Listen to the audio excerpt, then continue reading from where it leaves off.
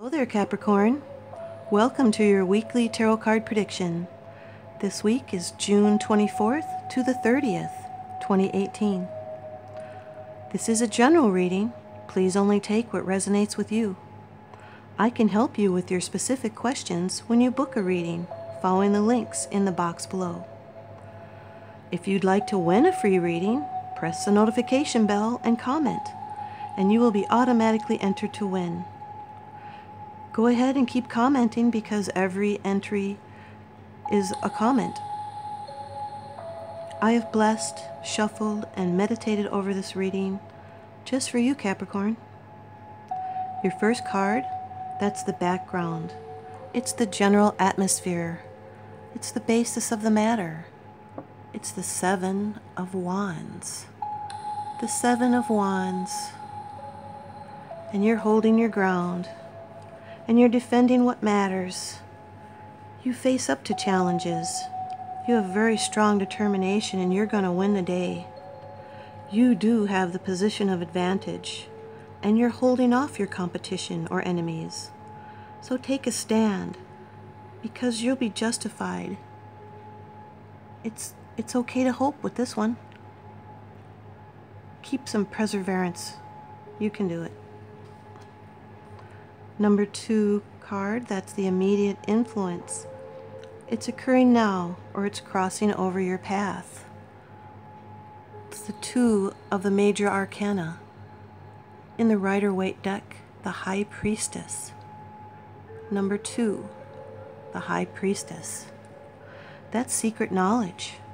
It's something hidden that's preparing to come forth. You're supposed to pay attention to your dreams and intuition. And a time to sit still and meditate over this. Someone is attempting to hide something that should be revealed. There's a very strong, wise female presence. You're supposed to tune into your inner voice and that spiritual awareness you have. There are some hidden influences. It's a divine truth and wisdom. It could be someone that's psychic. And there's one of my reference books, it's the Rider-Waite deck, and the definition for this card in there is, it's the perfect woman that every man dreams about. Or those could be the qualities of yourself, Capricorn. Your third card, and it's how it affects you. This is the Nine of Swords. The Nine of Swords.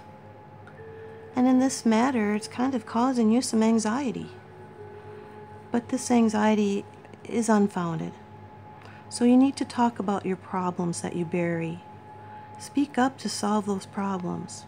If you don't, you're going to have regrets and nightmares. And this suffering is in your mind. It's a worry thing.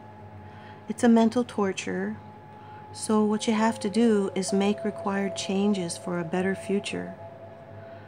There might have been some ruined plans or some health worries. Those steps should be taken to solve the problem, and you are near the end of your mental ordeal. So stop ignoring your fears, because that brings insomnia.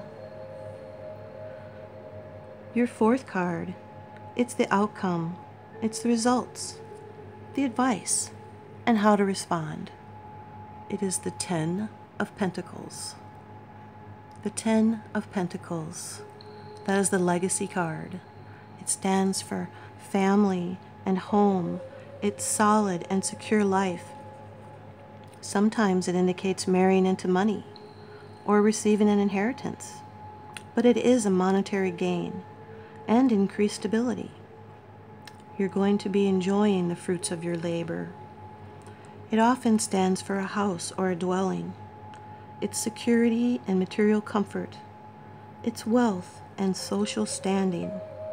It's the legacy and traditions card. Just think about how your elders would have solved the issue. There is a goal finally going to be realized, and you could be attending a family function. Your fifth card, that's the bottom of the deck. It's the underlying issue. It's what's unseen, and it's the Justice card. Number 11 in the major arcana of the Rider-Waite deck. Number 11. Justice. That stands for balance. It's also the card of Libra.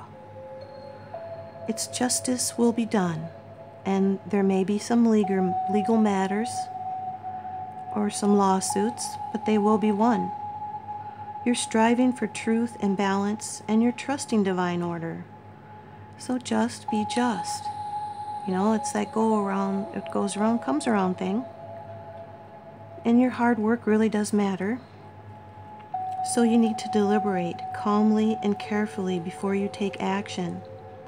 You need to use caution and be prudent and careful. Rely on your inner self, because divine justice, when you get this card, it has your back. And it cuts through illusions and picks out the facts. It is the ability to tell right from wrong, and a reminder to keep your promises. That's the only thing you take with us to the other side is your word. I know my word is my bond. Thank you for watching, Capricorn.